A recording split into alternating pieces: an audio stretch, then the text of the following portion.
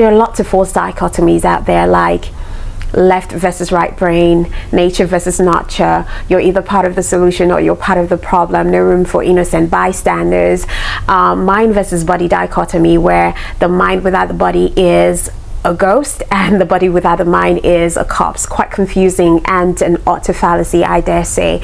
But then there is one persistent myth that is constantly or literally costing the lives of the male gender, and that is the distinction between the alpha and the beta male.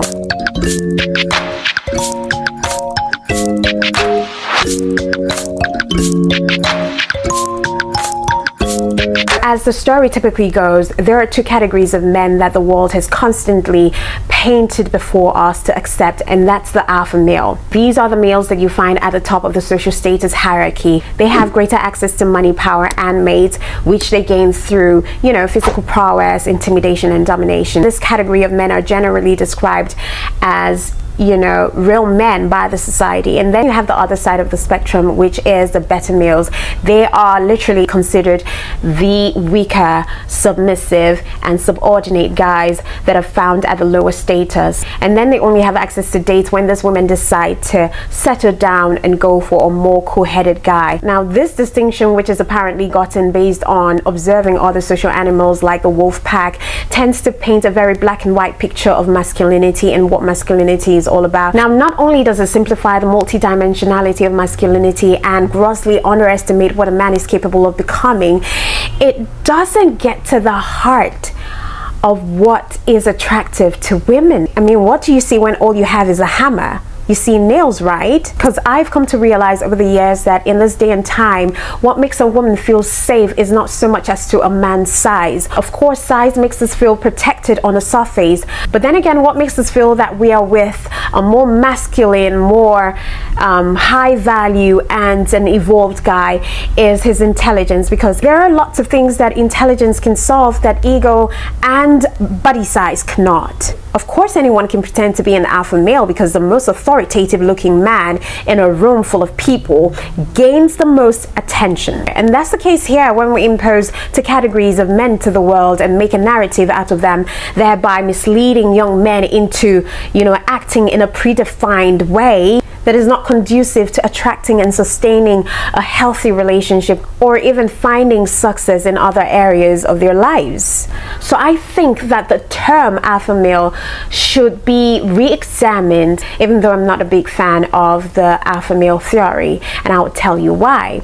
Now, I am not a big fan of the alpha male theory because the implication of being an alpha male means that you are in a constant state of competition with other male, be it alpha or beta. Competition is a good thing, don't get it twisted, but this attitude tends to lead to narcissism and ego inflation, which is the antithesis of being an alpha male. Instead, I would prefer a man to focus on becoming a stronger, more grounded man, a man who is focused on his own direction, a man who is concerned with his own life, and not just being a man who is focused on being perceived as an alpha male. So with this framework in mind, here are 7 quick tips for you to becoming a stronger, more grounded man, okay?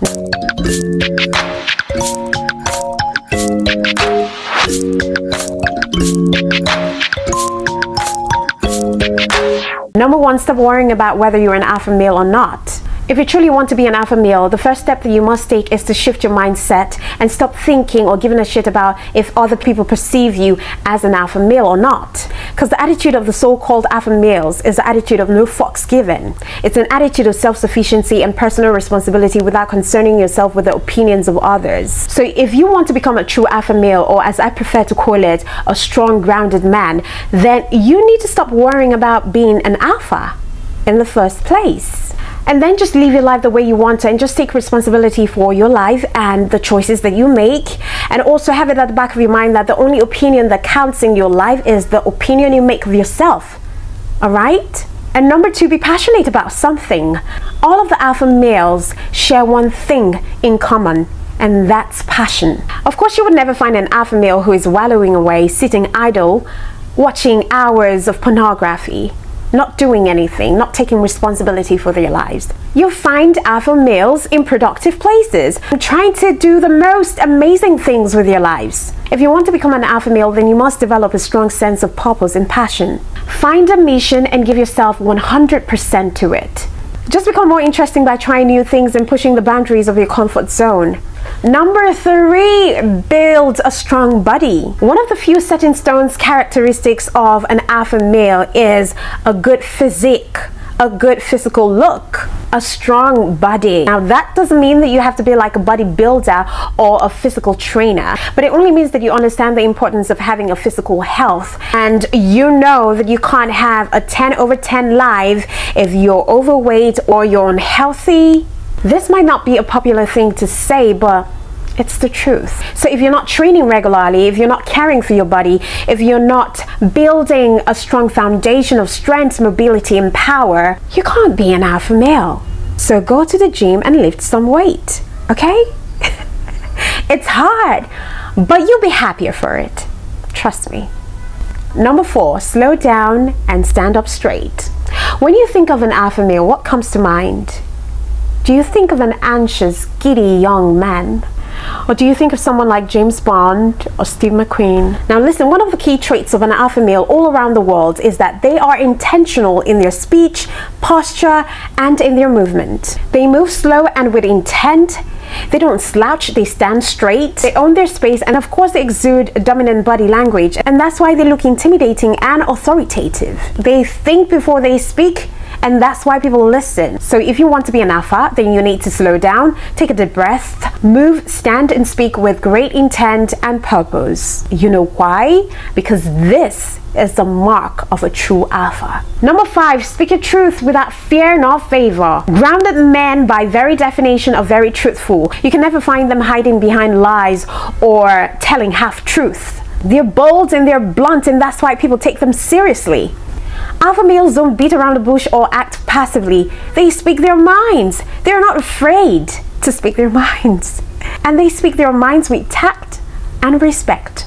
They're not razz about it. So if something bothers you, say so. If you don't like a thing, say it. If you don't want to do something, say it. Own your emotions, take responsibility for them, but make it known all the same. Because lying is for the weak. And stop prioritizing other people's emotion over your truth. Get it and get it straight. If you want to be an alpha male, you need to know that integrity is a core value of an alpha male. Because you can never find him bullshitting. Number 6, be self-reliant. You can never find an alpha male squatting with friends. No way! You can never find an alpha male leaving their responsibilities to people, to parents, squatting with families or squatting with parents. They're very self-reliant. Alpha males never like to hide behind other people or make other people take over their responsibility, whether as a man or as a husband. They take care of their responsibilities. That's what makes them an alpha male. That's your identity. Number 7, and the last one, let go of what you can't control. Now, over the years, alpha males have learned to control what they can and accept what they can't control. Because alpha males have come to realize that they can't control other people or the outcomes of other people's actions, but then they can control their thoughts, their emotions, their actions. So in relationships, you can't control how your partner feels, but you can speak your truth in love and accept the consequences that comes with it. In business, you can't control your income, but you can control how much effort you exert and the system that you put in place. You can only control yourself, you can only control your actions, and you can only control your emotions. Do these and do your best and allow the dice fall wherever they may, and you will be on your way to finding your own unique individuality. Okay? And that will be it for today. If you found this video interesting, do well to share, comment, and like.